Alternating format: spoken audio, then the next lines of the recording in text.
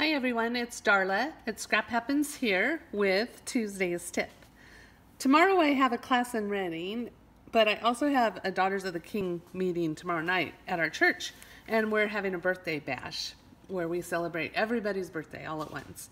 And I am in charge of making the favors for the birthday bash, and I wanted to show you what I created.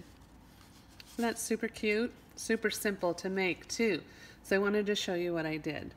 First, I took one of the craft pillow boxes. Super quick and easy to put together. I had some York Patty, a Reese's peanut butter cup, some Smarties. Put those down on the side because they fit better, and some Hershey's chocolate Kixes, my favorites, the almond filled ones. And then I just close it up. Then I took about 25 inches of my lemon lime twist ombre ribbon, and I just tied it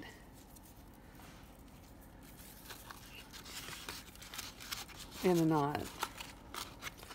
These would be really cute wedding favors, Halloween treats. Christmas is coming, little gift bag, gifty things at your table. Oh wait, I didn't want to tie the bow. I just wanted to tie it in a knot.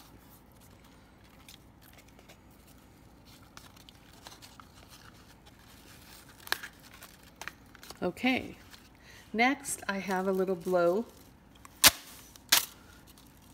horn. Except it's not a horn. And I did take a little miniature dimensional and just put it on the box and then set the blow horn on top. And then I tied my bow.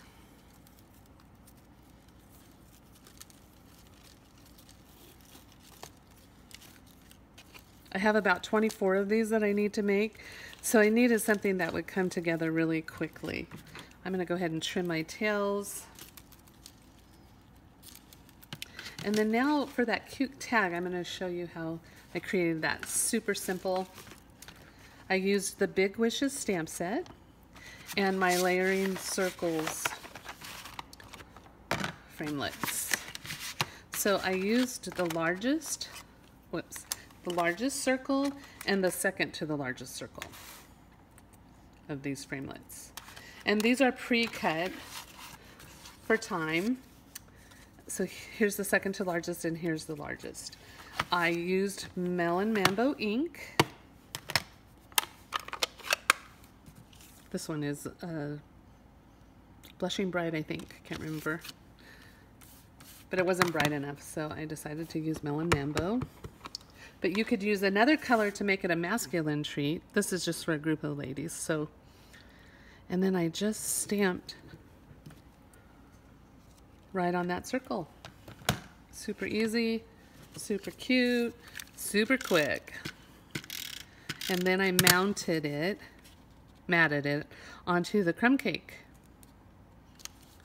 Largest circle from my layering circles framelits. Now, here's my little treat box. Oops, I smudged some ink, sorry. So I am going to poke a little hole right through there with my piercing tool. Maybe you won't notice my ink smudge so bad. And I don't know about you, but I shop at Kohl's, and I really love their safety pins. So I save them. I have to find a source where I can buy them.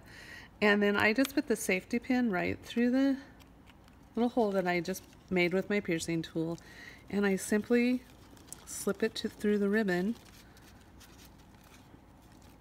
and close it.